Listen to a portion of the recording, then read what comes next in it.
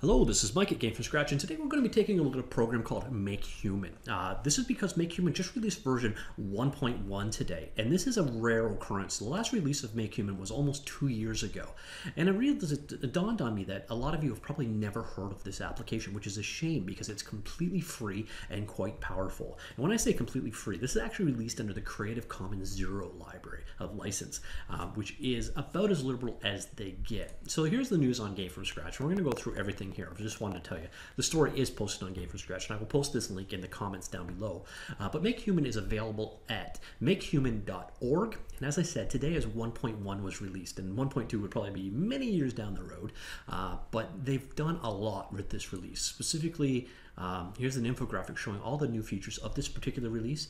And we'll see completely new skeletal and posing system, extended posing library with auto rigging, new skin library with age variations, new expression system based on bone facial rigs, and new improved topology of proxy libraries, improved GUI usability, etc. And this is a great little application. So let's jump in and take a look at it. Now, as I mentioned earlier, it is available at makehuman.org. Just go on in, click a download link, and you can either grab the nightly versions if you want to walk on the wild side, or just go ahead and grab the normal version. It's available for Debian, Mac OS, and Windows, or you can build it from source if you so wish.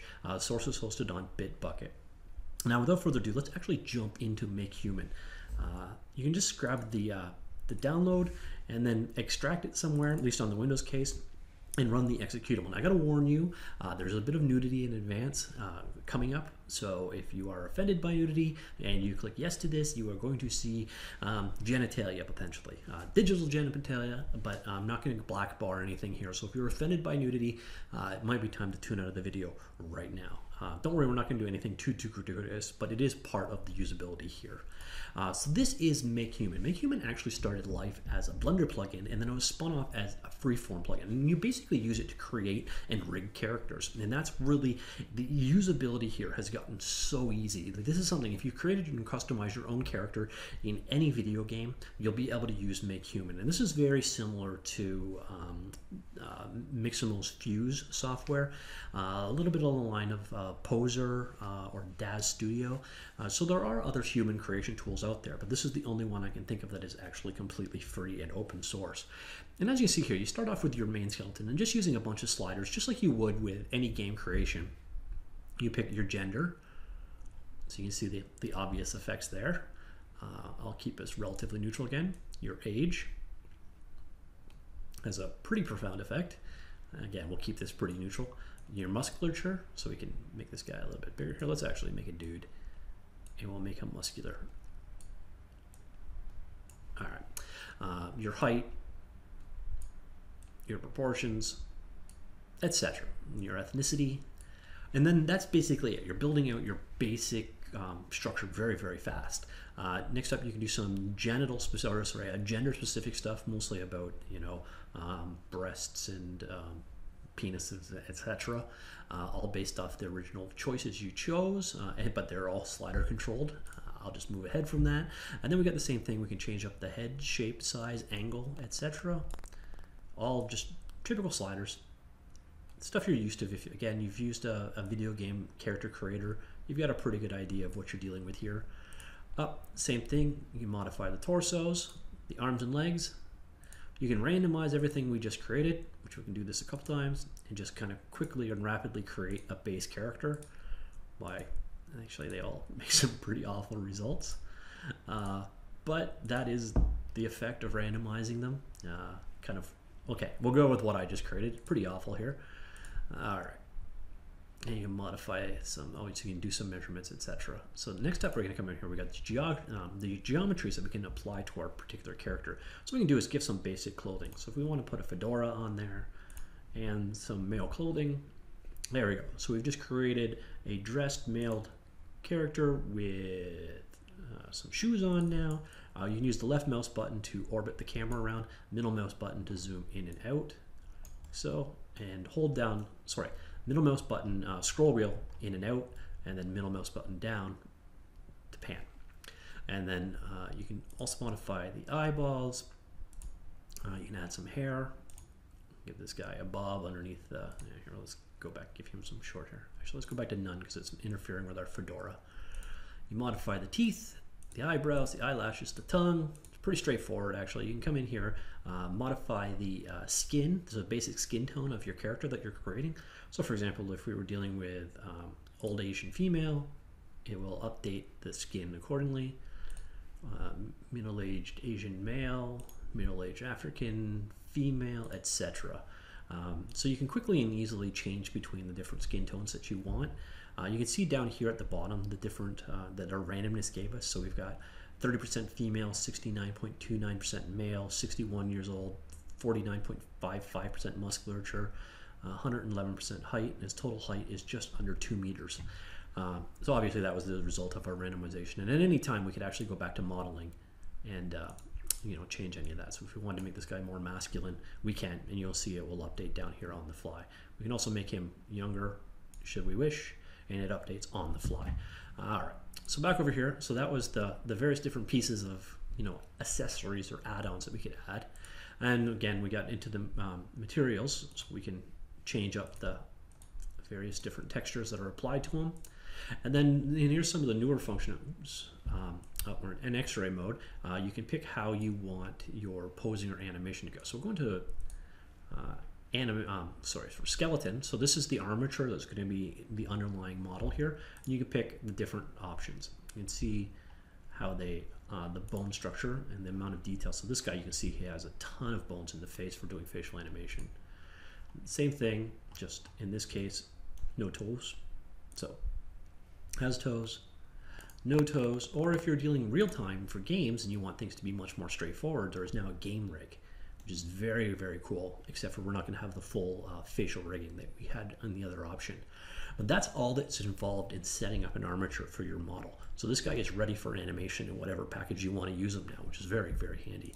And we can also do a default pose. So quite often what you would start with is like a T pose. So various different game engines expect a T pose as your starting point.